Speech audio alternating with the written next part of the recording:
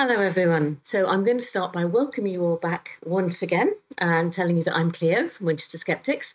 And it's my pleasure to welcome you to our very first talk of 2024 here at Skeptics in the Pub online. We're kicking off the year in good style. We've got a real treat in store for you today. But first, a few announcements.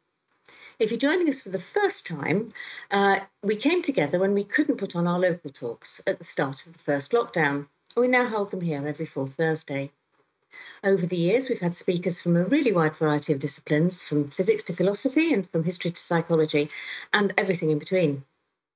But what our speakers all have in common is that they approach their subject from an evidence-based point of view. As usual, we have a chat running, which you can contribute to if you're signed in, and our moderators will be putting things in the chat from time to time, such as where to find our speakers' books. If you're chatting, don't forget to stay civil, and if you disagree with anyone, please be nice. After our talk tonight, we'll have a 15-minute break. Then we'll go into our Q&A. So if you have any questions for our speaker about his talk, go to sitp.online/ask to post them. You can also upload other questions that you'd like to hear the answer to. If you'd like to support our running costs, you can do so via sitp.online/support. If you want to contribute on a regular basis, we have a Patreon page, Skeptics in the Pub Online, all one word, no spaces. There are 4 levels of donation you can choose from, and in return, you get to watch all our broadcasts and our YouTubes with a warm glow of satisfaction, because you know you've contributed. Oh, and that glow is guaranteed to get increasingly warm with each level of contribution that you increase. And we know that you're far too sophisticated an audience to want anything more than that. So, on to the main event. Tonight, we're really proud to be able to present Professor Jim Al-Khalili, who will be talking to us about Does Life Know About Quantum Mechanics? I'm particularly keen to hear him speak on this, as his book about quantum biology, Life on the Edge, was one of the best I read last year, and he's told us that more has been learned on the subject since then. So you can see why I'm really excited about it. Jim holds the Distinguished Chair of Theoretical Physics at Surrey University, where his research is into quantum mechanics. He's a CBE and a member of the Royal Society, and is published widely, mainly books which make physics more accessible to the lay reader, including Life on the Edge, and his most recent book, The Joy of Science. He's also published fiction, a book called Sunfall, which I can highly recommend as I thought it was excellent. Perhaps he's most widely known in this country as a TV and radio broadcaster, most notably possibly for his weekly Radio 4 programme, The Life Scientific. So can I ask you to fill the chat with clapping emojis and give a really warm welcome to Professor Jim Al-Khalili. Thank you very much, Cleo. Well, hello, everyone, and good evening. Pleasure to be here. Pleasure to be kicking off the Skeptics in the Pub Online first talk of 2024. It's always with the new year, as I'm sure you all do the same thing. When you're sending emails, you wonder at what point in January do we stop saying Happy New Year? I tend to, after 2 weeks, evolve to I hope the new year is treating you well so far, or something like that. But anyway, we're near the end of January now, so I won't even bother saying it. I'm going to be talking about a new interdisciplinary area of research I've been involved in, as Cleo mentioned in the introduction. I wrote a book on this subject. I'll say something about that. But also I'm very actively involved in research in this new field. So the talk is... So the first half of the talk is going to be sort of quite broad and I hope easy to follow. The second half, I'm going to get into a little bit of technical detail, which I hope those of you with the appropriate background will be able to follow, but hopefully I won't lose anyone entirely. Okay, so why does life know about quantum mechanics? So this is about a new area of research called quantum biology. If you think back to school days, science tends to be siloed into physics, chemistry, biology. If you go and study science at university, then very often you can work on topics which are at the interface: biochemistry, physical biology, physical chemistry, and so on. Quantum biology, I would argue, sits somewhere in the middle of this Venn diagram, because it's about a quantum physics understanding of the processes of life, molecular biology, which ultimately comes down to chemistry in the end. I'll talk about why the subject is controversial to some extent still, why it's still speculative, but also why it's exciting and potentially very important. Okay, so let's start basics. Think about length scales, objects in our everyday experience, like tennis balls. We're able to describe their dynamics using what we call Newtonian mechanics, the classical mechanics that we learn at school: kinetic energy, potential energy, momentum, angular momentum, forces, masses, and so on. And it does very well. Newtonian mechanics is very accurate for the sorts of objects of the scale of a tennis ball, or indeed a planet.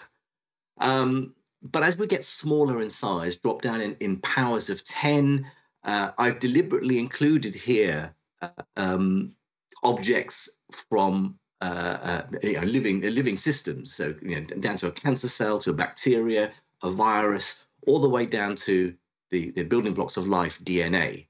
And I mentioned DNA because I'm going to say something about our research on that later on. My background, certainly my PhD in the first at least two and a half decades of my research academic career, have been in nuclear physics. And so atoms are huge for nuclear physics. I'm sure you know that cartoon of an atom there at 10 to the minus 10 meters isn't indicative of what atoms look like. In any case, the nucleus is something like 100,000 times smaller than atoms. So this is not done to scale. So the atomic nucleus is the playground of quantum mechanics. Quantum mechanics is the theory that has to replace classical mechanics when we go down small enough. We realize that Newton's equations, Newton's laws of motion, none of these things work when we try to describe the dynamics, the behavior, the properties of atoms and the particles that make up atoms. But I've highlighted this, the nanometer scale, 10 to the minus 9, 1 billionth of a meter, as being the boundary between what can be described as something that's big enough to be described using classical Newtonian mechanics and things that are too small and have to be described by quantum mechanics. And as it happens, structures like DNA, large molecules, sit on that boundary. The question is then, should we be using quantum mechanics to describe some of their behavior? Quantum mechanics, as far as physicists and chemists have been concerned, has been tremendously successful in helping us describe the building blocks of our world. This is a famous diagram of what's called the standard model of particle physics, the elementary particles that make up all matter. In fact, the left-hand column, as you look at it, so the yellow balls are the quarks, and there are 6 different types of quarks. But the first column has the up quark, the down quark, the neutrino, and the electron. Essentially, those particles. Well, in fact, forget the neutrino. I always say this and upset people who work in neutrino physics, but I say neutrinos really. No one cares about them. Everything.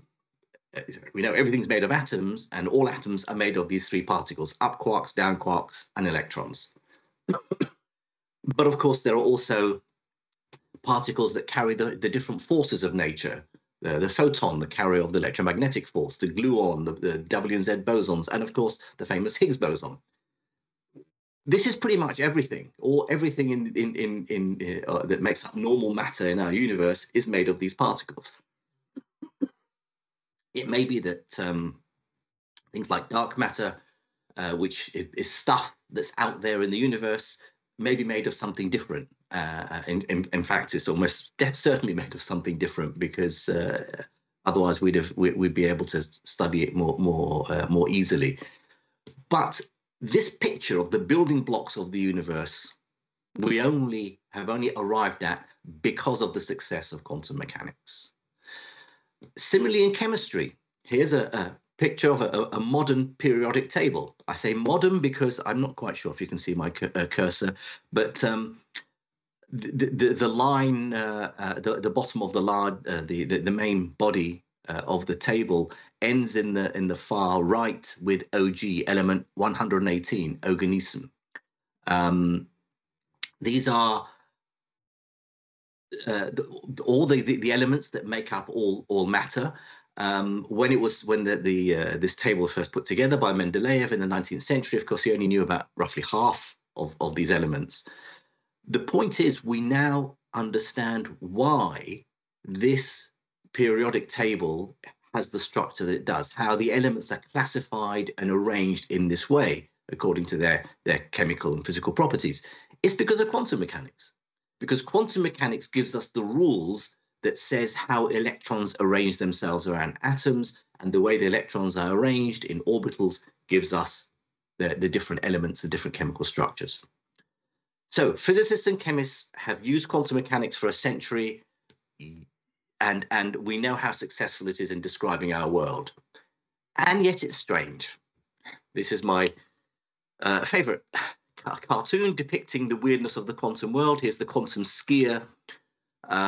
You can see he seems to, I mean, the tree looks intact. There's no reason to think he couldn't father children, right? And yet somehow his skis have gone both ways around both sides of that tree. Clearly something, there's trickery involved here. But this is essentially what we see happening in the quantum world. Particles moving in two directions at once, being in two places at once, communicating with each other across distances, tunneling through energy barriers that they have no right to be able to travel through, like a ghost going through a wall. And yet those counterintuitive properties are part of the everyday quantum world. Biologists, on the other hand, have got away relatively scot-free in not having to worry about quantum mechanics. In part, this is because of the tremendous success of molecular biology and genetics, which are fields that grew pretty much the same time as physicists were developing quantum mechanics in the first part of the 20th century. And yet, the molecules of life are made of atoms, and we know atoms are quantum mechanical. These balls and sticks models that depict the different, each colored ball is an atom. So the black balls are here depict carbon atoms, the white balls are hydrogen, the red and the blue are oxygen and nitrogen, and so on. These days, of course, molecular biologists and biochemists will use computer models to describe large molecules. This is a large an enzyme made up of maybe hundreds of thousands of atoms, all vibrating and their chemical bonds holding them together. The point about this is that there's no quantum mechanics here. These are sort of billiard balls. The atoms are described as classical objects bonded to each other via these chemical bonds. There's a bit of quantumness coming into the various energies that they have. But by and large, there's nowhere here where you can see quantum tunneling or quantum superposition, these sort of counterintuitive ideas. And the question is why? If we imagine quantum physics, for example, as the base level of reality, then quantum physics and the rules of quantum physics would explain organic chemistry. Organic chemistry is about atoms bonded together. Organic chemistry scaled up in complexity gives us molecular biology. Molecular biology is life. Now, here's the first warning. You might, I hope you are, wondering, hang on a minute, just because life is made of atoms doesn't mean life is quantum mechanical. After all, everything is made of atoms. Why should life be any more quantum mechanical than anything else? Good question. That's not what quantum biology is. Of course, if you dig down deep enough in any structure, whether it's living or inanimate, if you get small enough, you will hit the quantum realm and you'll start seeing particles behaving in a quantum-y way. Quantum biology is a field that says there's something different about the atomic structure, molecular structure inside living organisms, where quantum mechanics may be being utilized in a way that you don't see in inanimate matter of the same equivalent complexity. That's controversial. It's controversial as a field anyway, because physicists don't like to get, apart from biophysicists, of course, who are brave, most physicists don't like getting involved in biology because biology is messy and it's complicated and it's hard. Physics is so easy in comparison with biology. It's one equation, explains everything. So physicists would much rather study, if they're going to study the quantum world, they'd much rather do it in their carefully controlled laboratory environments near absolute zero, in a vacuum, shielded from the outside world. And even then, seeing these delicate quantum behaviors is something that's really hard to capture. So physicists shy away from quantum biology. Biologists are not so keen because, by and large, they haven't studied quantum mechanics. They can't do the maths, and a lot of quantum mechanics is about maths. The chemists who sit in the middle between physicists and biologists say, what's all the fuss about? Of course, everything, all biology ultimately is chemistry, and chemistry ultimately is quantum mechanics. Don't go inventing new areas of research. There's nothing exciting here. So you can see whatever area of science people come from, there tends to be a good deal of skepticism towards this field. Nevertheless, I hope to persuade you that there's something interesting and non-trivial going on here. What does quantum biology require? Well, it's that term, non-trivial quantum phenomena. So what trivial quantum phenomena simply means everything's made of atoms, and atoms stick together in a way that requires certain sort of quantum rules. Non-trivial quantum phenomena are things like what we call quantum coherence, particles behaving like waves, those waves interfere with each other, superposition, again, a property of wave-like behavior that we discovered back in 100 years ago, that particles can behave like spread out waves. Quantum tunneling is the notion that a particle can travel through an energy barrier even though it doesn't have. It's like kicking a ball up a hill but not kicking it hard enough to get the top and over to the other side. If that were a quantum ball and a quantum hill, you could kick it halfway up the hill, and there's a non-zero chance it will disappear and reappear on the other side. Almost like magic. It would be magic to us if we saw it in our everyday world, but it happens all the time in the quantum world. This is not speculation. And, we know quantum tunneling happens. Without it, the sun wouldn't shine, for example. Quantum entanglement is another notion that, in fact, so strange that even Einstein was unhappy about it. He famously called it spooky action and couldn't really accept it. And yet we know that quantum entanglement happens all the time down in the subatomic world. So we're looking for these sorts of phenomena, these sorts of mechanisms inside living cells. And more importantly, that they somehow play a functional role in life, that life wouldn't be able to exist without a helping hand from these sorts of phenomena. Okay, I want to go through a bit of history. I want to talk maybe it's like for another half an hour, and so I've got the technical stuff to come. So I hope I don't rush through too much. There were two reasons for interest in quantum biology, actually from the very start, from when quantum mechanics first appeared on the scene. First of all, quantum mechanics was so successful in physics and biology that these quantum physicists, the pioneers, Niels Bohr and Schrödinger and Werner Heisenberg, they arrogantly believed that they've solved all the problems in physics, they've solved, therefore, all the problems in chemistry, and maybe those biologists down the road might want a helping hand as well. And so there was an interest in this idea that whether quantum mechanics plays a role in living systems. The other less obvious one is the rise of a movement called organicism. So at the time, there were these two schools of thought. There was the reductionists, who believed that everything is basically the sum of its parts. Any complicated system, whether it's living or not, you could understand its properties by breaking it up into its constituents. On the other hand, certainly when it comes to trying to understand life, there was this almost sort of spiritual attitude called vitalism, where it's suggesting there was a spark of life, something other, something beyond physics and chemistry that would describe life, something very, very special that we haven't understood. In between was this notion of organicism, which says that there is something mysterious about life. There is something different that separates life from non-life, but it should be something that's explainable by the laws of physics and chemistry, either new laws of physics and chemistry or existing ones that we haven't really applied correctly to understand life.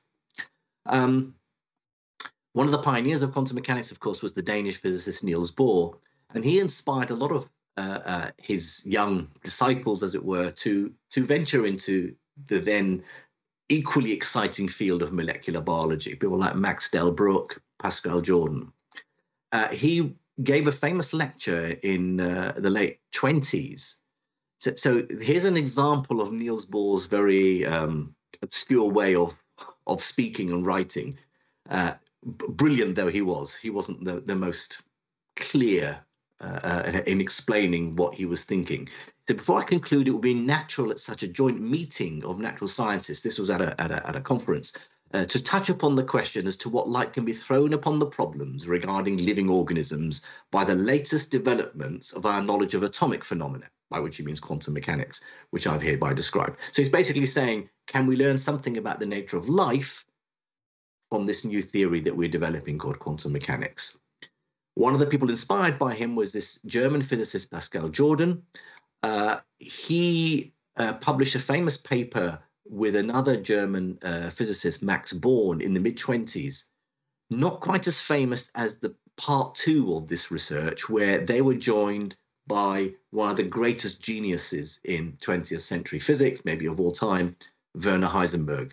So together with Max Born and Werner Heisenberg, Pascal Jordan developed essentially the mathematics of quantum mechanics.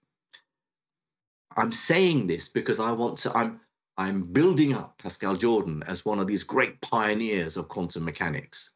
He was also someone who got interested in trying to apply quantum mechanics to biology. He was convinced there were some ideas in quantum mechanics, something called quantum indeterminism, the notion of the fuzziness and the uncertainty and probabilistic nature of quantum mechanics that would explain some of the processes of life. So essentially, he arguably wrote the first paper on quantum biology in 1932, Quantum Mechanics and the Fundamental Problems of Biology and Psychology. However, there was a problem with Pascal Jordan because he was a Nazi. And I don't mean to sort of keep your head down during 1930s Germany and not speak out. Oh no, he was a fully paid up fascist. And so after the war, of course, he was completely discredited. And with him, to some extent, went the whole field of quantum biology. It was tarnished by the fact that it was championed by a Nazi. Not that quantum biology as a field itself had anything to be ashamed of. It's not like, eugenics, for example. There was one other physicist, however, who kept the flame alight, and that was Erwin Schrödinger. He famously wrote a book called What is Life in the mid-40s. It's such a famous book that people like Crick and Watson were inspired by it when they figured out the double helix structure of DNA and so on. Schrödinger made the point that he said living organisms seem to be a macroscopic system, so a large system, which in part of its behavior approaches purely mechanical in contrast to thermodynamical behavior to which all systems tend. What he was basically saying is that if you take inanimate matter, certain materials, and you cool them down to near absolute 0 degrees Kelvin, minus 273 Celsius, you calm down all the thermodynamic jittering, all the vibrations of the atoms and molecules of that material. And everything is slowed down to the extent that the delicate quantum behavior can kick in. And Schrödinger said the structure, the order inside a living cell is reminiscent of inanimate matter of equivalent complexity near absolute 0, where you see quantum effects kicking in. So is the structure, the order of living systems somehow have something to do with quantum mechanics. It was hand wavy. There was no sort of there were no equations, no experiments, no real scientific evidence that what he was saying was true. But it was speculative, and because he was Erwin Schrödinger, sort of people listened to him. But this is the point, living systems, us, say human beings, in a way, we're like a steam engine in the sense that we are systems that take in energy, what we call low entropy energy, energy that allows us to do work. We convert that energy into, in our case, chemical energy that allows us to function and live and metabolize and so on and move. In the case of a steam engine, it's taking in coal, chemical energy, burning it, turning it into motion. But are we more than steam engines? Are we able, is life somehow able to reach down through the thermodynamic chaos and randomness down to the structure and the ordered laws of quantum mechanics? That's the question. Well, I got interested in the subject probably about 25 years ago, only because it was fascinating. I didn't give up the day job. And I worked with my colleague at Surrey, John Joe McFadden, who's a molecular biologist. And it was, over a beer or coffee, we'd wonder about some of these phenomena that in biology that might require quantum mechanics. But then in 2011, Phil Ball, the science writer, wrote an article in Nature where he talked about the dawn of quantum biology. He collected together the then growing evidence, experimental evidence, as well as theoretical models that seemed to hint that there was something going on. It was at that point that John Joe and I started to get more serious about the subject. There were examples of organisms and creatures that seemed to, for example, make use of quantum effects in navigation.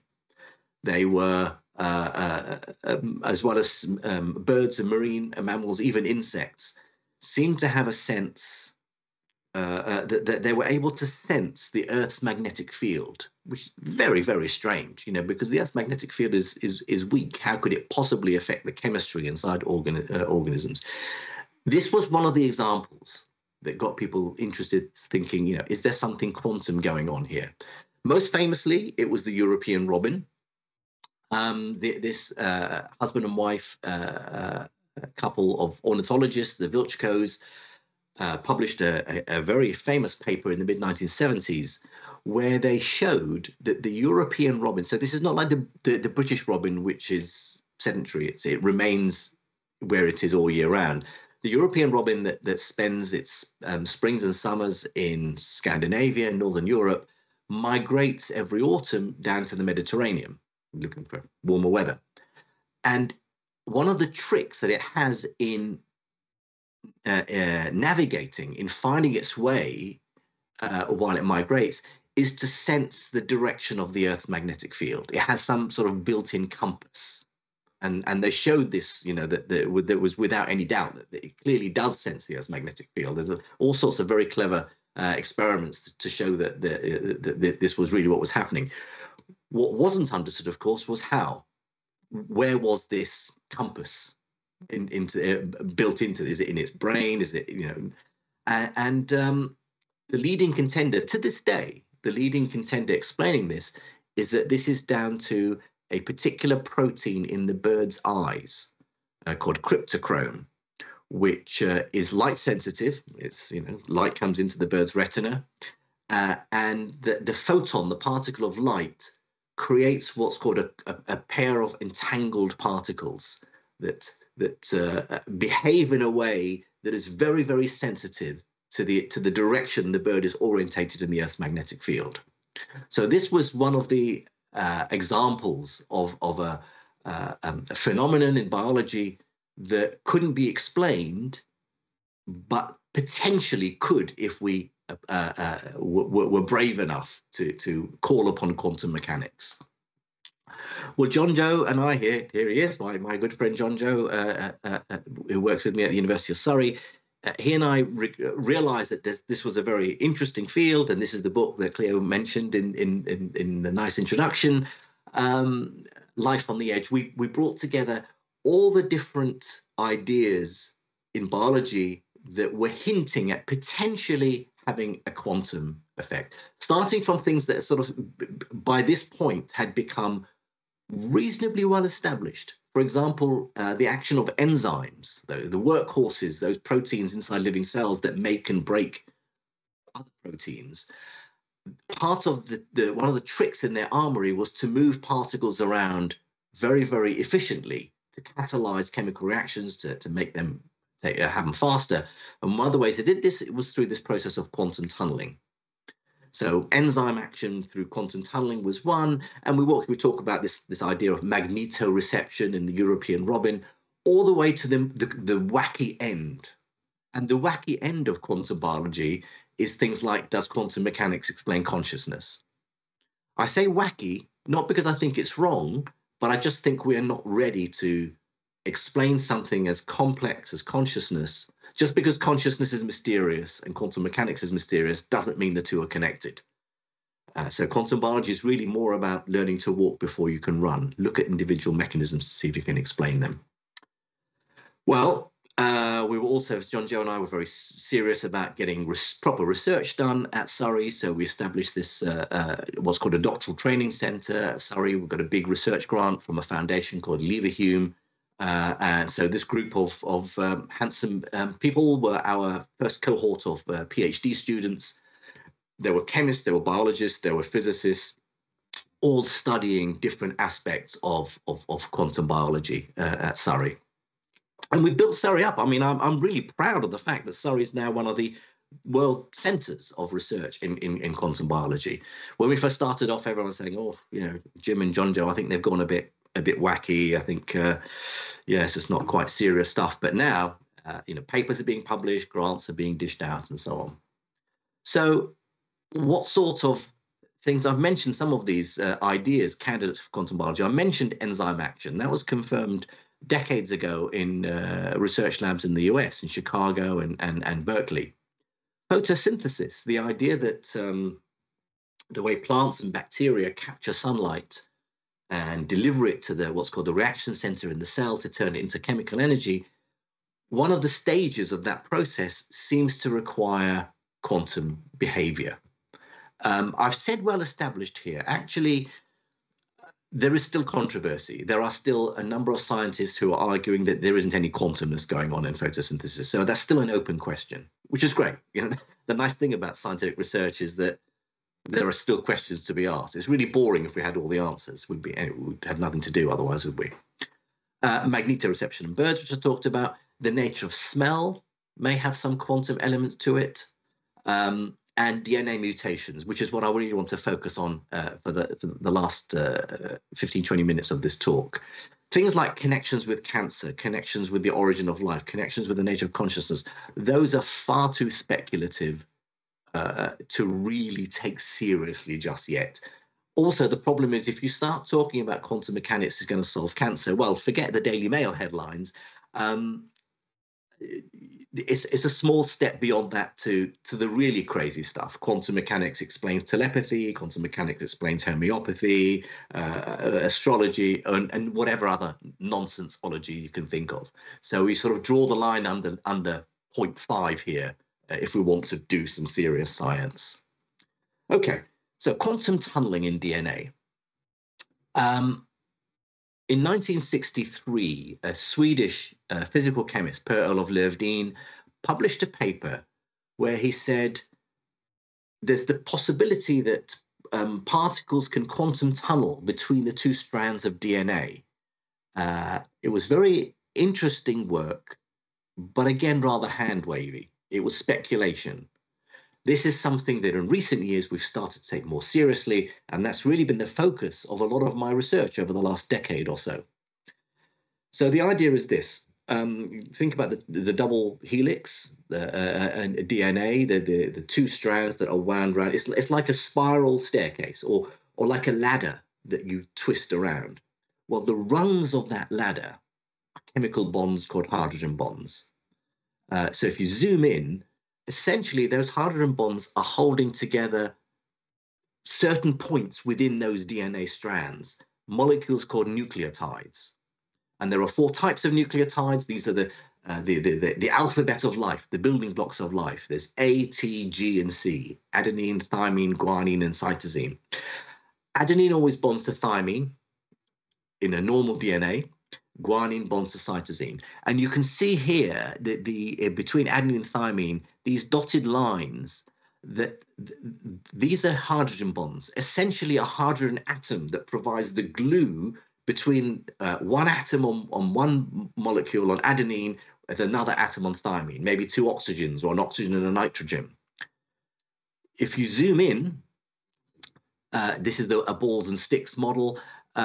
These white balls are the hydrogen bonds. Now, because my background is nuclear physics, for me, when I think of a hydrogen bond, I think of a proton, right? The nucleus of a hydrogen atom. I don't care about electrons. Chemists care about electrons. I don't. For me, that's a proton that is providing the glue holding these molecules together. The point is that these 2 protons can jump across. One goes one way, one goes the other. They tend to prefer to sit closer to one side than the other, but they can spontaneously hop across. If one goes to one side, the other goes to the other side. This is what Löwdin in that paper in the 1960s talked about. He says these protons can hop across. The question is, how do they do that? Well, he did a hand-wavy argument. The very first, the serious calculations that we did was back in 2015. So Adam Godbeer was one of my PhD students, and he used a mathematical approach called density functional theory. It's like a black box, horrible, very, very complicated maths. And you do all the complicated maths and you just see these protons jumping, the white balls jumping from one side to the other. The question is, how likely are they able to do this? And do they do it using quantum mechanics? The point is that imagine those white balls have now changed color. It's now a little red ball. Rather than sitting close to one side or another, imagine them as balls in a hill-like landscape where the ball prefers to sit in one dip, but if it had enough energy, it could go up the hill and roll over into the other dip. That will be equivalent to these balls jumping from one of the nucleotides to the other, from one strand of DNA to the other. If it does this, if it's got enough energy, fine, good. So what? There's no quantum mechanics involved here. But there's another alternative. Remember when I said, what is quantum tunneling? It's about a ball rolling halfway up a hill and then somehow magically quantum tunneling through the energy barrier to the other side. We wanted to figure out how likely this would happen. Okay, so this is where I get a bit technical, and I'm not going to spend too long talking about it because, I mean, if you're really interested, you can ask me in the Q&A, or I can send our papers. But basically, step 1 is to work out the shape of that energy landscape, mapping the energy landscape using this idea called quantum functional theory. And this was work that we published more recently in 2021. Okay, so the graph on the left shows this energy barrier for the protons that bond G to C.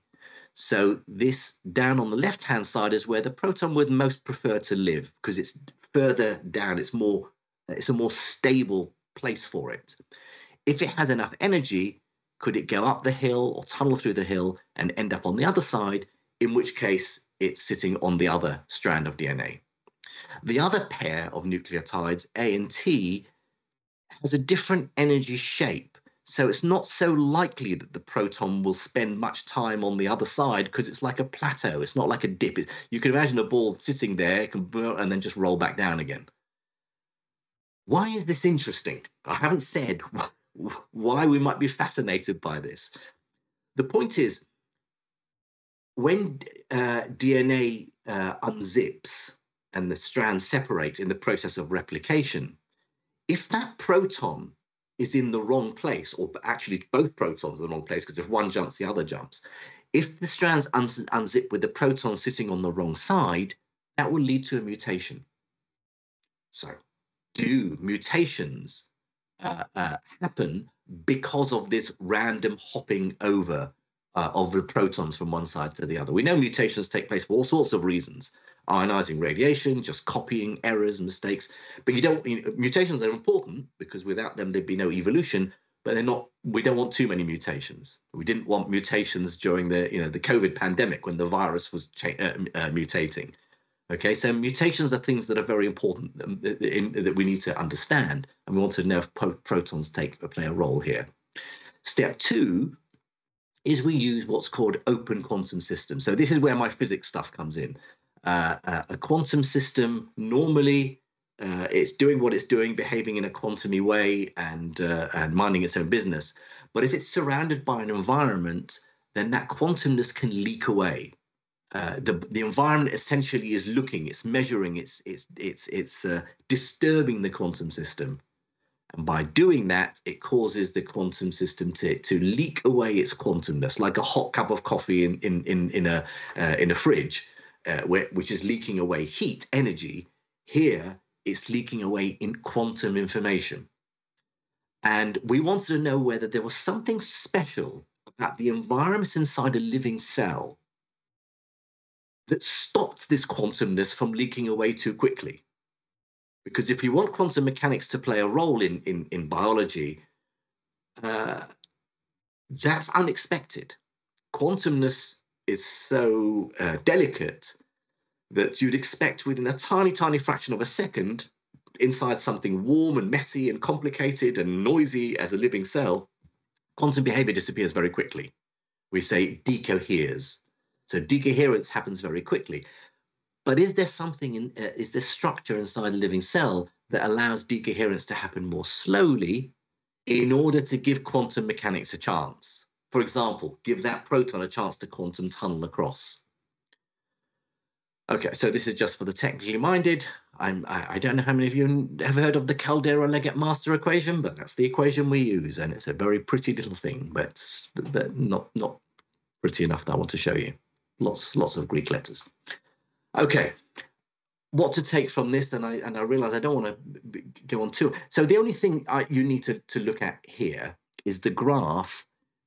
So this is a plot of what's called tautomeric probability. That's basically what's the probability the proton has got across to the other side to create what's called the tautomeric form of these nucleotides, what leads to a mutation. So what's the probability? And along the horizontal axis is temperature. So as you make something, it starts off like with 1,000 degrees. As you cool a system down, if you assume those protons are only hopping over the top and there's no quantum going on, then you would track the red line. And you can see that if it's very, very hot, there's a good chance, 1 in 1,000, 10 to the minus 3, or more than that, chance that the proton will be found on the wrong side. Why? Because if it's hot, if the environment in the cell is very hot, and of course it's not going to be 1,000 degrees, so that this is much hotter than life, that heat energy will knock the proton up over the barrier, right? And as you get cooler and cooler and cooler, the chance that there's less and less energy in the environment to help the proton over the barrier to the other side. And it goes all the way down to, like, forget it. If it's really cold, nothing's going to happen. But this dot dash line is at 300 degrees Kelvin, which is the temperature of biology, living systems. And the blue line is the chances of the proton getting across via quantum tunneling through the barrier. And you can see quantum tunneling stays remarkably stable. There's a good chance that it could happen even at biological temperatures. There's 10 to the 4th, so 10,000 times more likely. If the proton's going to get across to the other side in a living system at this temperature, it's 10,000 times more likely to do it by quantum tunneling than by over the barrier hopping. So that was the first question answered. Quantum mechanics, if it's going to happen, quantum mechanics is much more likely to be the cause of it.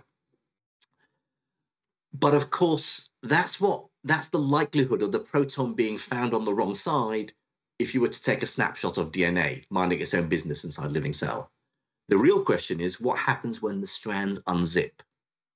And so this is a paper published just last year where we asked the question, what happens as the strands enter the an enzyme called the helicase? I think I've got an animation here. So here's your strands of DNA.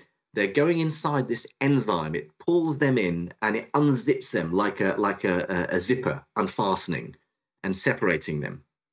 Deep inside, you've got these nucleotides on each strand with the protons that potentially are jumping across from one side to the other.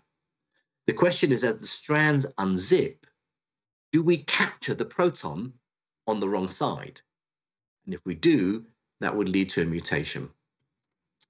Well, it turns out that actually quantum tunneling is so likely to happen that there should be many more mutations in biology than we actually see. So something's going on that's actually reducing the level of mutations. So it's not that quantum mechanics is, does it happen or not? It seems that it happens so much that it would be disastrous if we allow it to.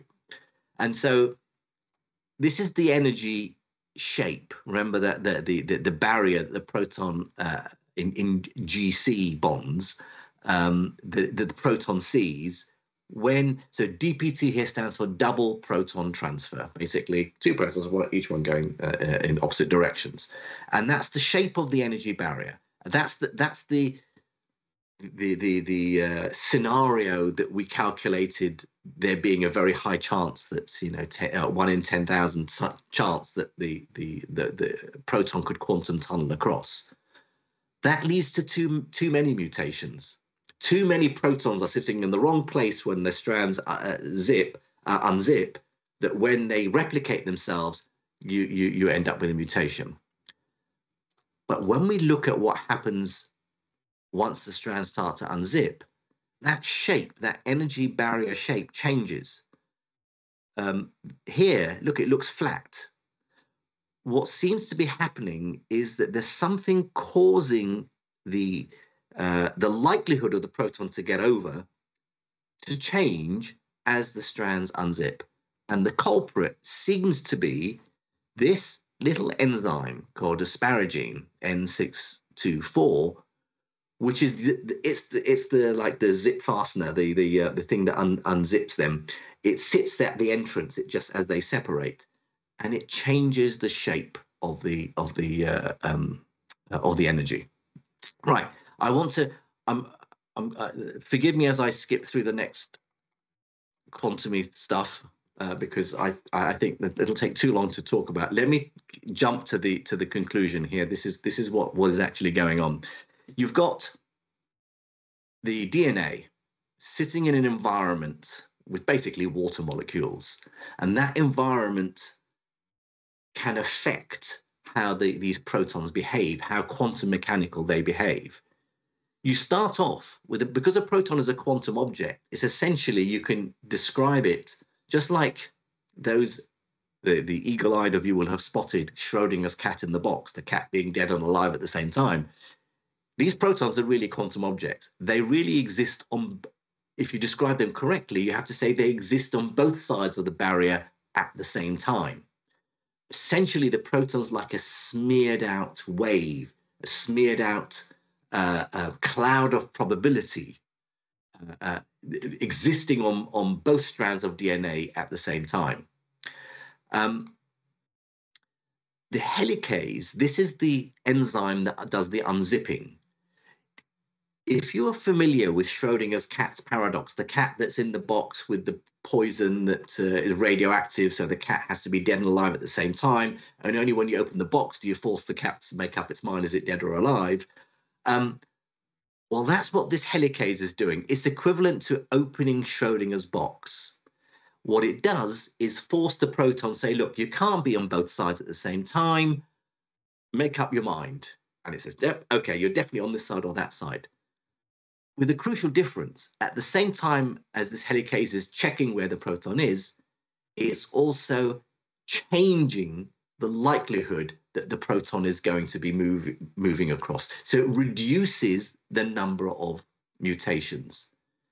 It does appear that life has evolved the ability, in some cases, to use quantum mechanics, potentially like the navigating birds, using quantum entanglement to find their way, but also evolving to stop quantum mechanics from having such a what would be a disastrous consequence. So this is the conclusion that when it comes to proton tunneling, it's not that life knows about quantum mechanics and utilizes it to its advantage. It's also possible that life knows about quantum mechanics and has evolved mechanisms to prevent it from potentially damaging life. It's not magic, right? If life could find an advantage in utilizing the tricks of the quantum world, it's had 3.5 billion years to find what's the most efficient shortcut to make something happen, but also to mitigate against something happening that it doesn't want to happen. That's just evolution. The big question is, which seems to, and this research seems to suggest, that evolution knows about quantum mechanics and has used quantum mechanics, and it also has prevented quantum mechanics from having a detrimental effect. The work, and this is my last slide before I stop, this is work. So Louis Slocum, he's now a postdoc working with me at the University of Surrey. Max Winoka has just got his PhD. A lot of this work, and these pretty graphs that I showed in the animations, are their work. Marco Sacchi is a computational chemist. So this is what's so lovely about this research. I'm a quantum physicist, a theoretical physicist, so I do the equations. Marco is an expert in these big computational models to describe these complicated nuclei. Max and Louis, they both graduated undergraduates with physics degrees. They ended up learning chemistry to study biology. And that's what's so nice about this field, is that it's truly interdisciplinary. Lots more questions to answer, of course, but you know, this is the first step in a process that I think is very exciting. And with that, I will stop. Thank you very much. Well, thank you very much indeed. I think I just have to jump in here and recommend your book, Life on the Edge, to everyone. The reason I recommend it so highly is because just like today, you're listening or reading about something that's way above your head, really, in terms of understanding. And yet I got to the end of his book and could explain, to some extent at least, it was the photosynthesis bit that really grabbed me.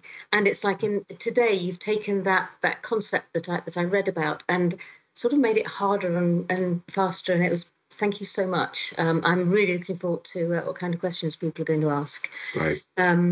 So we're going to have a break now for 15 minutes. But first, I want to remind you that next month we've got Adrienne Hill joining us.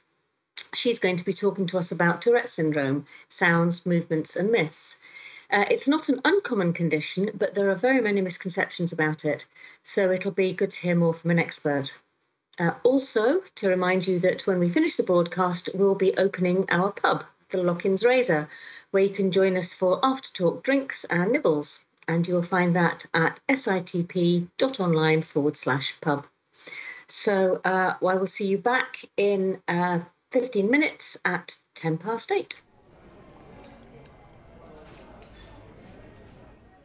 Hello, everyone. Welcome back.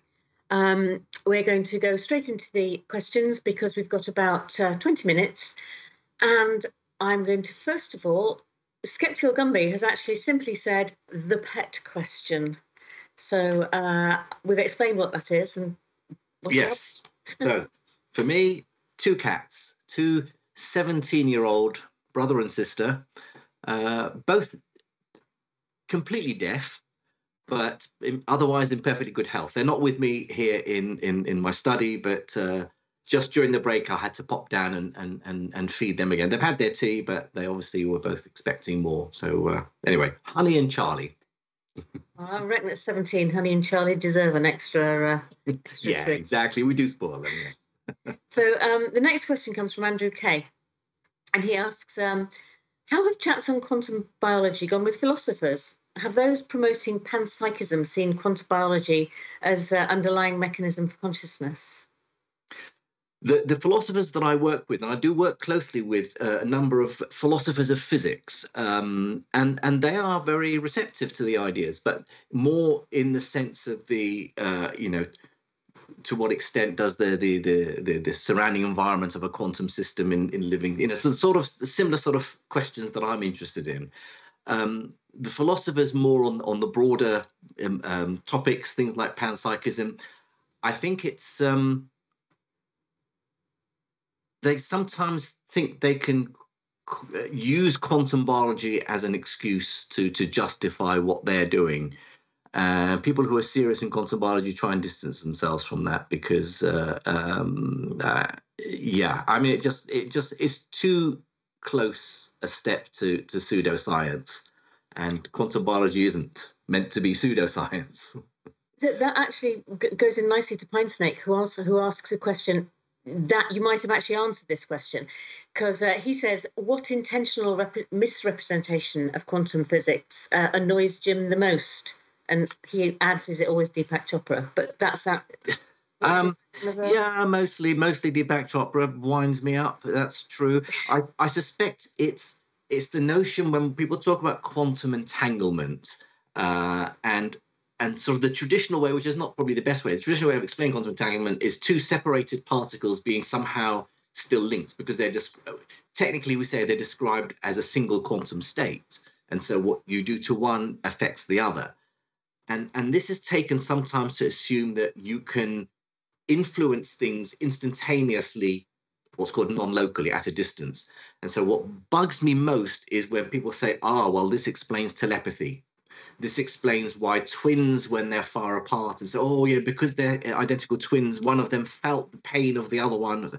No, that's not how quantum entanglement works. And, I tend not to get into arguments, for example, on social media, on Twitter, but with things like this, I just feel it necessary to slap people down in a very arrogant, sciencey sort of way. Fair enough. I'm sure they cope with that. Well, it's tough if they can't. And then we've got one of our most prolific questioners, Igor.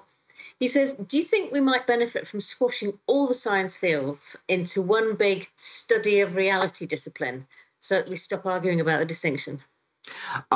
So arguing about distinctions is certainly something we should be addressing, but science is so broad now. Even the natural sciences, physics, chemistry, biology, geology, and so on, are so broad, and there are so many specialist areas that it's impossible to squash it all into one and have any sort of a sensible study of phenomena.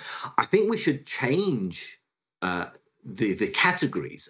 I remember helping write a report for the Royal Society many years ago, where I argued, not everyone was keen on it. I said, 30 years from now, kids at school shouldn't be doing physics, chemistry, biology. They should be doing nanoscience, environmental science, and genetics, and robotics or AI, right?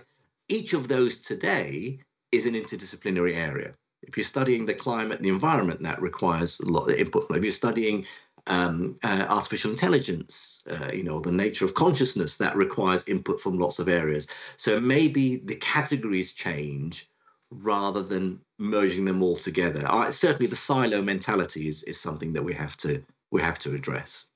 Like a bit in universities, people study sometimes.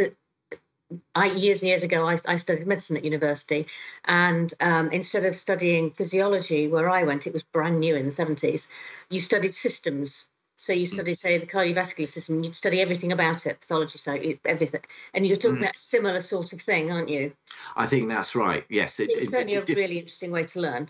Yeah, absolutely. And that's the way a lot of research is going, addressing problems that require input from several traditional disciplines.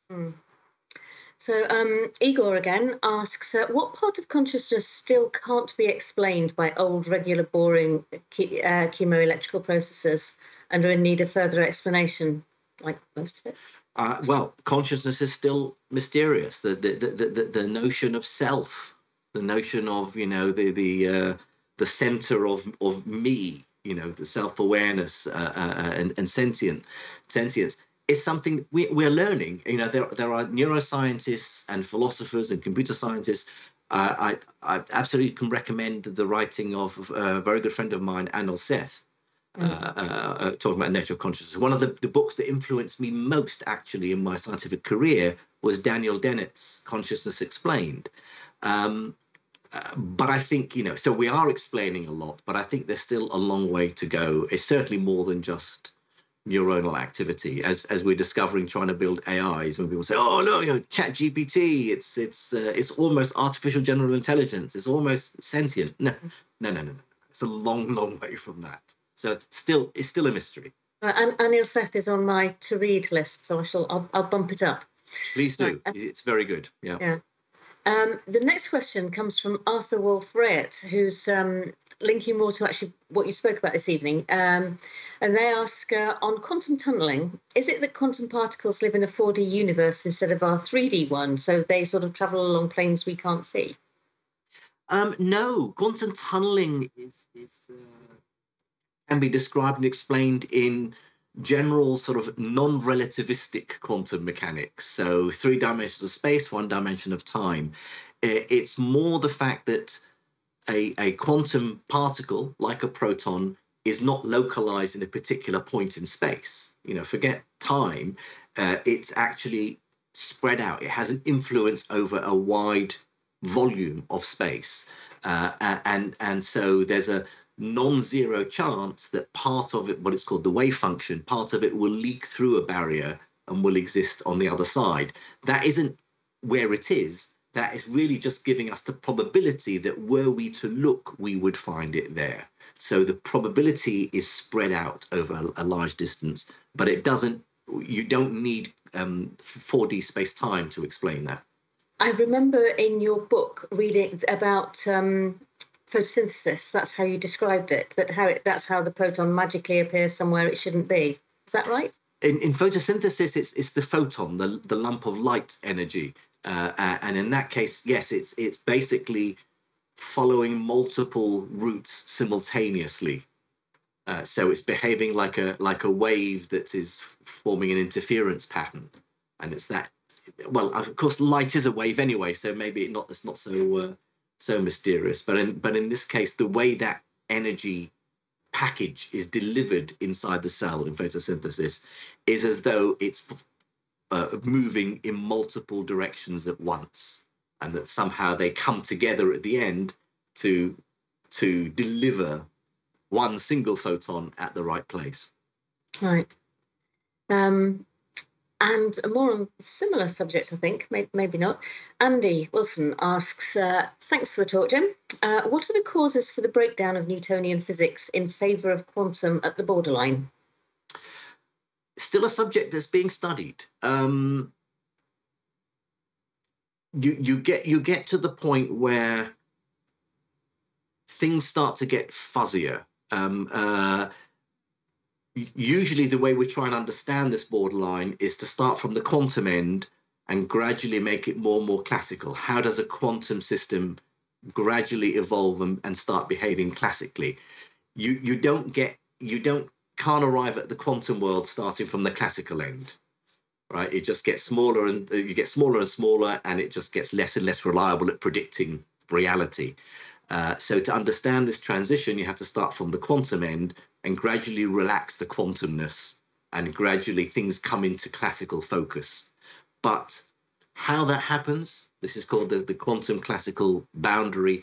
That is still an area of research. It's still not something we quite understand. What is it that defines something as classical and something as quantum? The early pioneers of quantum mechanics drew a sharp divide. People like Niels Bohr came up with what we now call the Copenhagen interpretation of quantum mechanics, where they said there's the quantum world and there's us classical objects observing it, and they just left it at that, rather than saying, well, what's how does one transition into the other? That's a big question.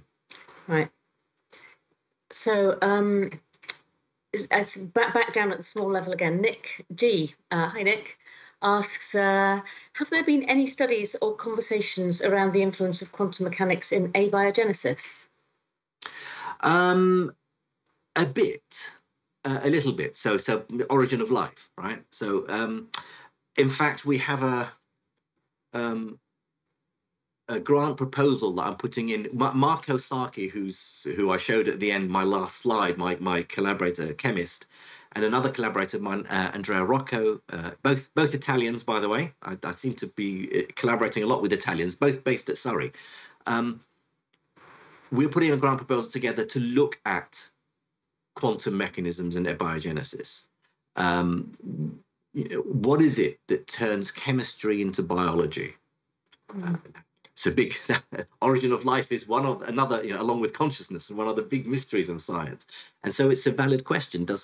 Has quantum mechanics played a role in helping make that transition from something that's just complicated but just pure chemistry to something that can make copies of itself, that can maintain a state far from equilibrium?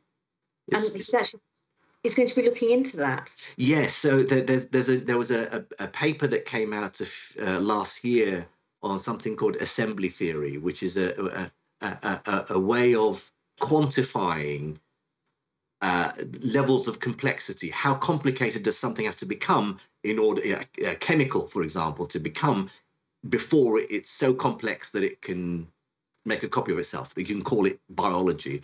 And so we're thinking of, in my mind, I want to develop this new field called quantum assembly theory.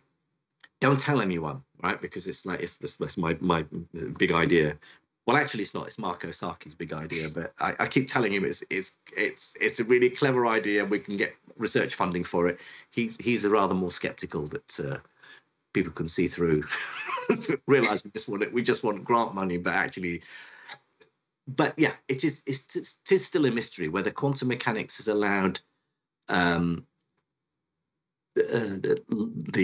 building blocks that would become the building blocks of life to somehow sort through and arrange themselves in a way that finally ends up being a living, a simple living organism. Did quantum mechanics give it an advantage because it allowed all possible permutations to coexist at once, and then the right one gets picked out of the quantum superposition? That's the general idea. Do you ever want to have 50 lifetimes so you can go back and study all the different stuff over and over? I know, yes. And as you get older, you realise shit, time's running out. I need to know this stuff. Because I'll never have time to know enough to even begin to understand what he's doing. Yeah, very frustrating. Another one from Igor, who asks, do you think determinism is correct, or are quantum magics bringing randomness into the system? Yeah, this is not a straightforward question. Do we live in a deterministic universe? Yes, I guess things are deterministic, but certainly even at the quantum level, it's not agreed yet whether reality is deterministic or not, because some interpretations of quantum mechanics say the quantum world is inherently indeterministic, pure randomness. Something happens that could never be predicted. There are other interpretations, the Everettian many worlds interpretation, Bohmian mechanics, and so on, which are deterministic, and so whether the whole future is predetermined is still something we're not sure about. We can't determine it. That's for sure.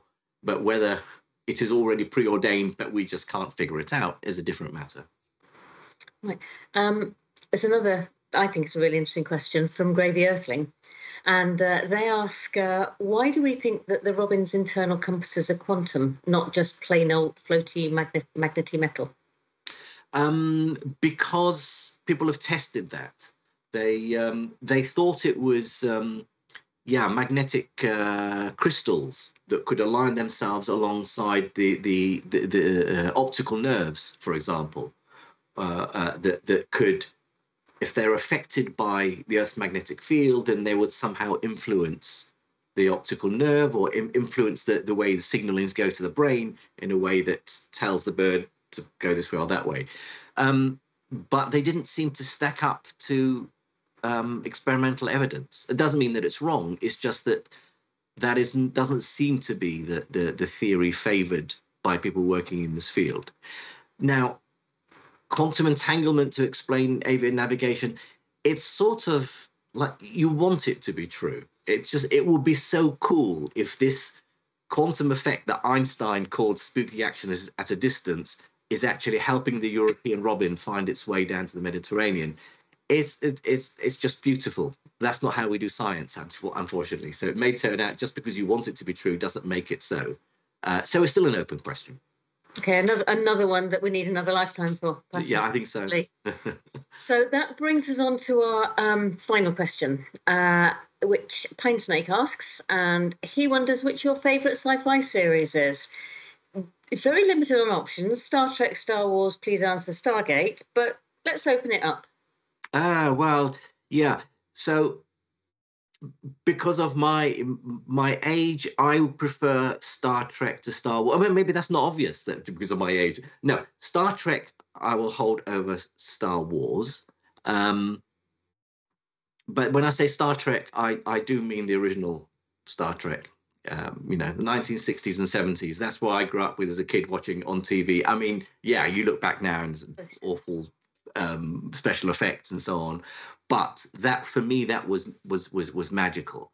And I remember giving lectures probably 20 odd years ago to undergraduate students. And I said, I'm going to explain relativity theory using an example from Star Trek, but from the original Star Trek. And one of the students said, oh, the original Star Trek. You mean with the captain with the bald head? So that's not the original, because this is before the new franchise of the, with Chris Pine. Is it Chris Pine? Yes, who plays Captain Kirk. Yeah. Before that all came out. So I said, no, the original Star Trek with William Shatner, It's quite embarrassing rewatching them. They're not nearly as good as the later ones. No, you wonder why. My preteen crush on Chekhov, I think, is never quite went away. But yes, but in terms of series, actually, the sci-fi series that I've enjoyed most in recent years has been The Expanse. It's on Netflix or Prime, I can't remember now. But I like hard sci-fi. Although I enjoy fantasy, I prefer hard sci-fi near future. Star Trek, I suppose, is hard sci-fi, isn't it? But The Expanse was something that I really felt. And I started reading the books, then I reverted to the TV series and saw it through to the end. Yeah, so that's another recommendation for The Expanse, which is brilliant, and the film. And I'll finish up with the book recommendation then for Sunfall, which another hard sci-fi book. Go out and read it. That was good fun in writing. Good. So can I thank you very much indeed for a really fascinating talk, and do go out and buy Jim's books. And join us next week to learn more about Tourette's syndrome. And once again, thank you very much indeed for joining us this evening. Thanks, everyone.